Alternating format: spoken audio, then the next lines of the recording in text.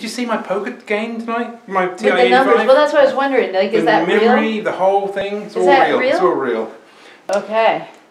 I've been doing magic for 40. Me and Pink Floyd are ready. Yes, I've been doing magic for 45 years. Wow. Now, when I was a kid, I wasn't as professional as I am now, but I still love to do prediction tricks. Now, a prediction trick is where you ask someone something and you have the answer in an envelope. That's what a prediction trick is. So, for instance, I'd ask, maybe I could do 1 in 4. I couldn't do any more than that. I could predict 1 out of 4. So, for instance, Jeff, name any Beatle.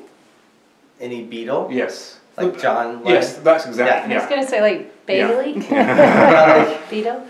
Lennon.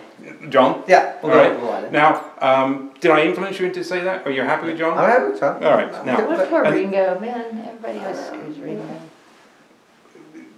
you can get your choice in a moment. I'm sticking with Lennon. All right. So we got so if I had John's name in this envelope, pretty impressive. Yeah. That's what I did when I was younger. I don't do that anymore. But that's the sort of thing I do. And I got a bit older. I'd start doing things that were 1 in 12. So for instance, AJ, name your favorite month or any month. Doesn't have to be your favorite, just any month. April. April. So you said 1 in 4, which was John, and you said 1 in 12, which is April. Yeah.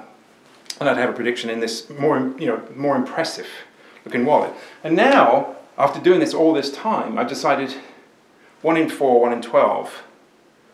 That's not. It's just not enough. It's not enough. So I thought we'd do 1 in 52. Oh. And I get a really nice, really expensive wallet with a zipper and everything. Okay.